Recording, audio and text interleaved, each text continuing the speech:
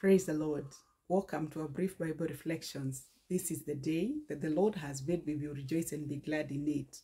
We've been looking at the book of Psalm 27 and reflecting on verse number 11 all the way up to verse number 13 by yesterday. Today we will read verse 14, and the emphasis has been when we allow God to teach us his way, when we allow God to lead us, it is total surrender. And so God does what he wants with our lives.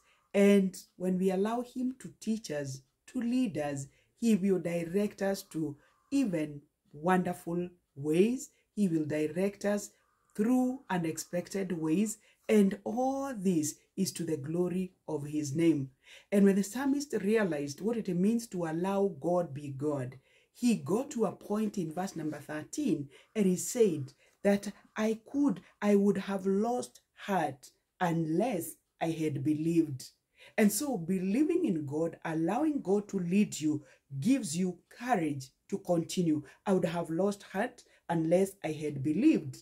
And I believed what? That I would see the goodness of the Lord in the land of the living.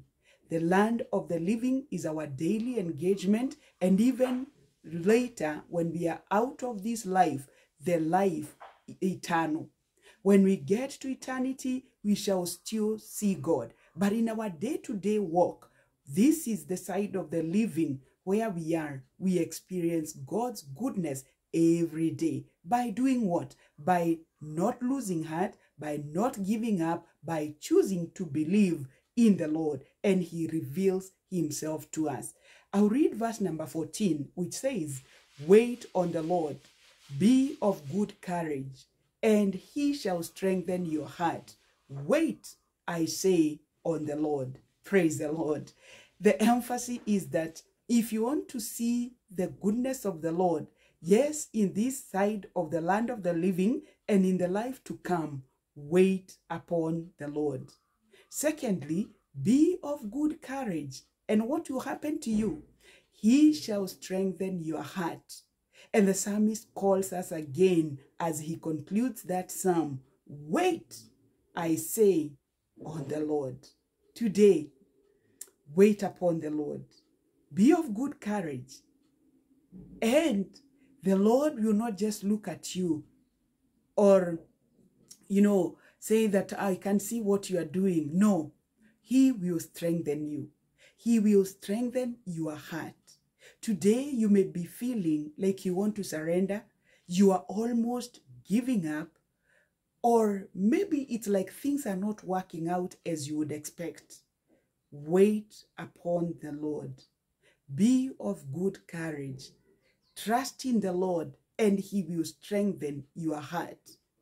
And because we are human beings, and many times we are tempted to just surrender, the reminder, just as the psalmist has done, is wait. And I say, wait on the Lord. Don't wait upon anybody else. Don't look upon anyone else. Look upon God, wait upon the Lord, trust in the Lord, be of good courage, and the Lord will strengthen your heart. This is very encouraging that right from verse number 11, we see that we have a role to play. Even as we allow God to teach us, we have to cooperate. We have to walk with God. We have to listen to his counsel. We have to purpose that I will not give up. I will not lose heart. I'll call upon the name of the Lord and I'll continue believing. And when you do that, remember, the Lord will reveal himself to you in this side of the land of the living, and in the life to come, he will still be your God. And so verse 14, once again, wait on the Lord. Be of good courage. Praise the Lord. And he shall strengthen your heart. Wait, I say, wait on the Lord. Praise the Lord. Don't wait upon anybody else. Wait upon the Lord. May the Lord bless you. God keep you. Let us allow him to lead us, to teach us, and also let us purpose in our hearts, in our minds, in our motives, in our attitude to wait upon the Lord. He is a promise keeper.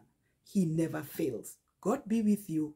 God keep you. Have a lovely time and also a wonderful weekend. In the name of the Father, Son, and the Holy Spirit. Shalom.